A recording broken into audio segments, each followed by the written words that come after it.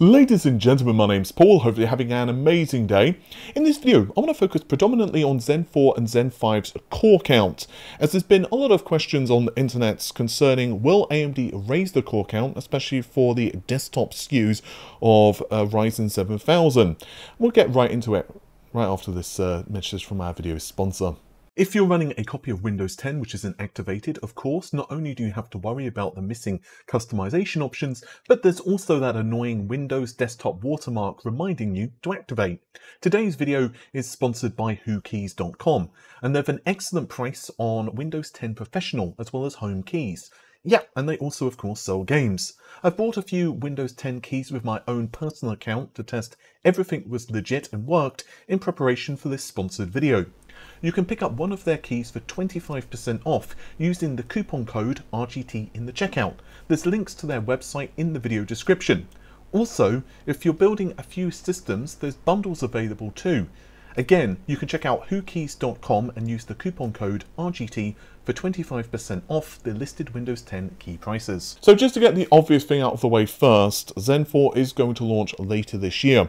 Now, according to one of my sources, the mobile variants will not launch this year, but possibly see a debut and CES next year, although I've only had one source confirm that, so I'm trying to get it verified by more individuals. But yeah, when it comes to Zen 4, the obvious question is, will AMD increase the core count like we saw with Zen 2? After all, it has been now a couple of generations that AMD have been stuck with 16 cores, 32 threads. And while Intel haven't been exactly the most competitive with CPUs like the 11900, for example, things are changing now with Intel's Alder Lake, and it's going to certainly change a lot faster when we have future architectures. I'm hearing that, let's say 13th and 14th generation onwards from Intel is really, really good. So that leads to the obvious question, will we see an increase in core count? Well, let me tell you what I've been hearing. So for the desktop, which is what I want to focus on just for a moment, one of my sources told me that AMD were investigating higher core counts, such as 24 plus. However, source 2 has told me that no, core counts are probably going to remain the same until Zen 5 at the least, and we'll get into that more in a moment. A third source told me that core counts remain at 16, but AMD did have internal silicon that they have been testing, which has actually had core counts of 24 cores plus. But it doesn't seem like, at the moment anyway, they will release this silicon. Now, obviously, AMD could choose to, but it doesn't seem like they will. Now, I've also had someone tell me that the 170 watt figure for the Zen 4 processors for AM5 is possibly due to Ryzen V-cache. Now, I'm not certain if I believe that because only one person has told me it. Another possibility is that they are going to be ultra high-end flagship SKUs with higher clock frequencies, or possibly it could be higher power draw scenarios. You know how, for example, Alder Lake has that, and yeah, AMD have been doing a lot of additions to Zen 4, like they're including AVX 512 and all that stuff. So how power draw gets affected with that, I honestly don't know. But again, we have seen 170 watts mentioned from several leaks at this point by AMD, and I think it might have also been announced in official capacities as well. Now for mobile, the core counts will be 16 cores. I think we've actually seen some public evidence of this already, including some benchmarks. So I don't really need to tell you guys too much about that. Like, it's 16 cores for mobile, and that is a large increase. But I'm just told across the board that AMD want to make a huge splash with Zen 4 mobile. They really are going to be like hammering down on that, and it makes sense in just the ecosystem itself. Like, just looking even outside of the competition from Intel, you know, at the end of the day, even, let's say, Apple are at this point, of course, competition from AMD. And at the end of the day, it's not just about performance, but also energy consumption, because it's really easy to say, oh, we're going to increase the performance by X%, and we're going to increase the clock frequency, and going to raise the cores, and it's going to make your breakfast in the morning. But if you're in a tight power envelope, like, well, you know, like a laptop, like, if it drains in 30 seconds, it doesn't help you. So one of the big optimizations for the mobile Zen is apparently power consumption, power consumption, power consumption. Okay, so what about Zen 5? Now, of course, this is quite a long ways away, and Zen 5 also is a little different in its actual design philosophy versus what AMD have done currently. Instead, Zen 5 is going to be more like Alder Lake with a big. LITTLE or heterogeneous architecture. I'll get more into that in just a moment, but this is the architecture that I'm seemingly finding out that does actually have an increased core count.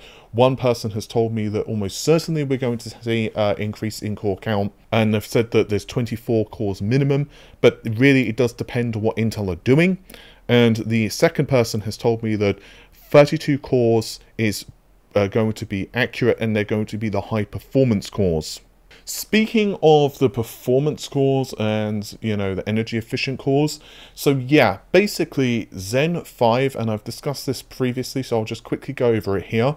Zen 5 basically is two types of cores. The Zen 4 cores will be the energy efficient cores, and obviously Zen 5 will be the high performance cores. Now, from what I understand for the Zen 4 cores, there are some changes versus vanilla Zen 4. The first is that there are cutbacks to L3 cache, apparently. I'm hearing the SMT is identical. One person told me that it's possible it was cut, but they don't believe it is, and the other one's telling me that no, it's almost certainly the same. So SMT should be there, which is of course a little different from Intel's Alder Lake. It will be fascinating to see if you could disable SMT for perhaps even more power draw, or whether it will be dependent upon the scenario. So for example, if it's really, you know, a very tight power envelope, maybe, I don't know, that's just speculation. The next thing is apparently we're seeing an increase in L2 cache as well. I also wanted to talk more kind of in general about AMD's longer term goal. You can consider this more of a bonus. Now, obviously, APUs are becoming increasingly prevalent and important in computing. So the number of CU, for example, in AMD's current devices, you know, it does range, but we're seeing 8 or even more. And they're not exactly the most performance of chips when it comes to like high-end gaming, but they are fairly decent.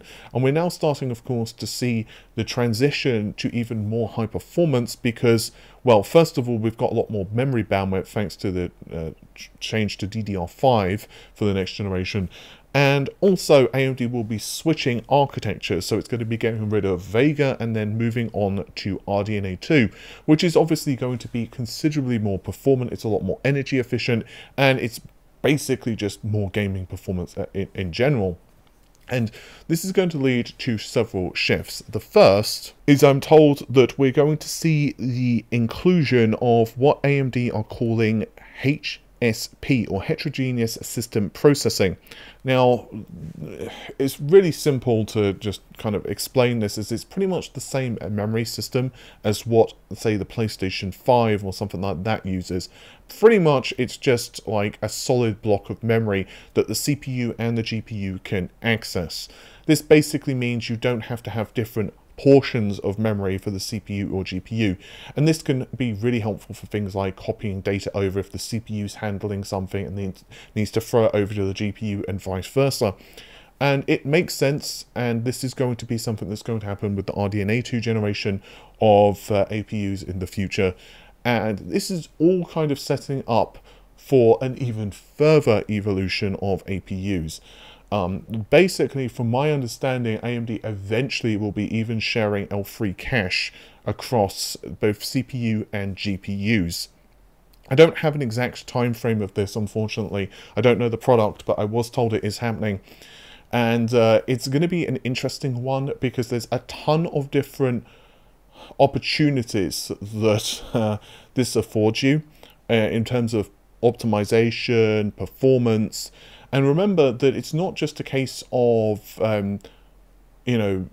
those in kind of general terms, but there's also a lot of die saving, that you, say space saving, that you can get there. Now this is different, of course, from the infinity cache.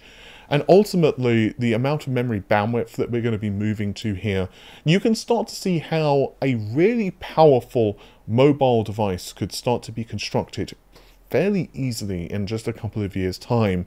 that could easily outperform the older generation of consoles quite happily, and at a really low power envelope, particularly when we start to move on to more advanced packaging processes, excuse me, such as 5nm. And ultimately, Intel and AMD are going to be pushing both of these technologies very extensively. Intel, obviously, with the shift to discrete GPUs, it's going to be very interesting. Personally, I don't have such a love for laptops. That's just me personally. I know some people love them. Personally, I'm not so interested. But with all of the work that companies like Apple have been putting into their M1 silicon and future chips as well, and of course we've also seen ARM and others, you know, really go into power optimization territory, it's something that, you know, Intel and AMD need to be very aware of. Like, I'm not saying x86 is in danger, it's going to go the way of the dinosaurs, far from it. It's just that it's spurring them to really rethink and reprioritize and make very smart decisions going forward. And yeah, again, high core counts are great, but we also can't have mobile devices that quite literally are powered by nuclear reactors. So, kind of is what it is. I'm going to be very interested to see the future. With that said, thank you very much for checking out the video. I'll see you soon. Take care of yourselves. Bye for now.